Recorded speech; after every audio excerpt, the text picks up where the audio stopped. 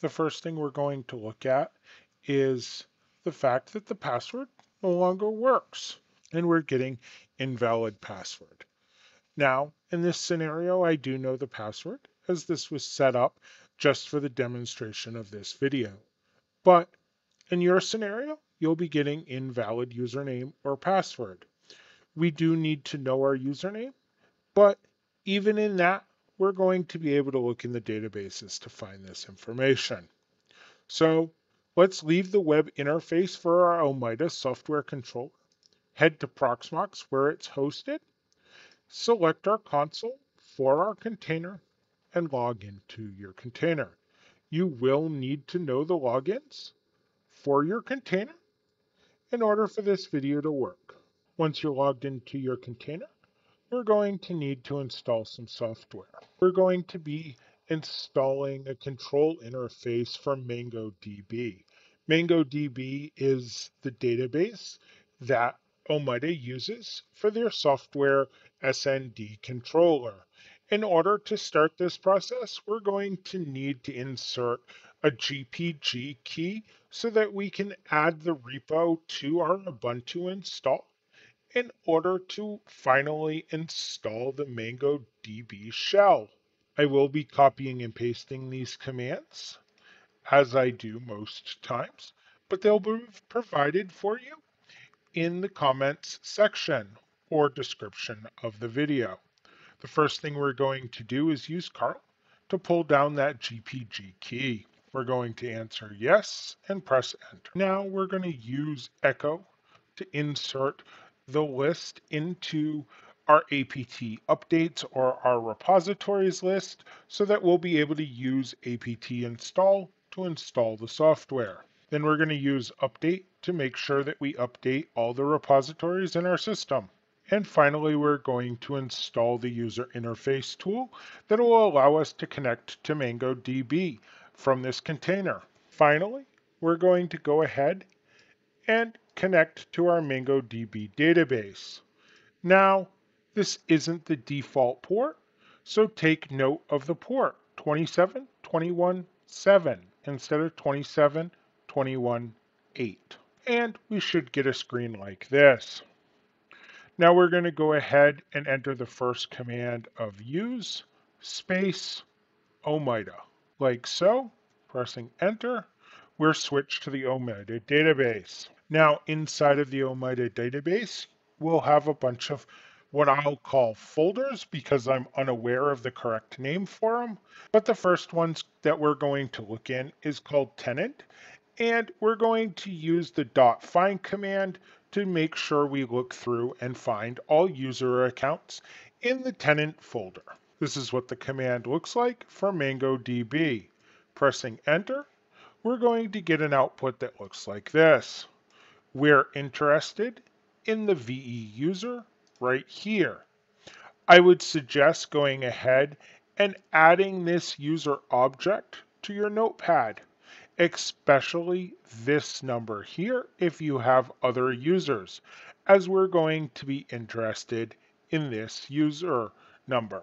Now we can further go ahead and look at more information about this VE account by searching the user folder now that we know the user account. We can do so with the db.user.find command with the name and the user account we want to look for inside of curly braces. And here is more information about this account. Now, if you're paying attention, you're going to notice that some of these are adding up. The tenant ID and the ID object are going to be identical. This is giving us more pieces of the puzzle for when we actually need to go reset the password. The next thing I'm going to do is run a little script that was written in order to go ahead and search through all of the folders inside of Omada. This isn't necessary at this point because I know what folder, but in the recreation of the processes that were taken for resetting my password, I want to go ahead and show you this script. Here is the script that was run, and we can go ahead and press enter, and it's going to execute that in the collection or folder, IAM-user, we have this information. And this is giving us the password plus the ID object. Now this ID object is going to be important later. Even though we have a masked username here, this ID object is going to go ahead and link back to our tenant ID, which then links back to our ID object, which links to our username.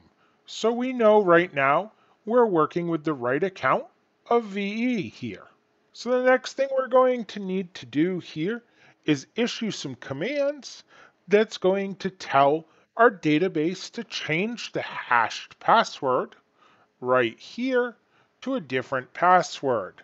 This is what the command looks like, and you can notice that we're referencing the username here that matches our username, that matches back to our ID of the correct username. But if you look here, you notice that our hash string itself has changed.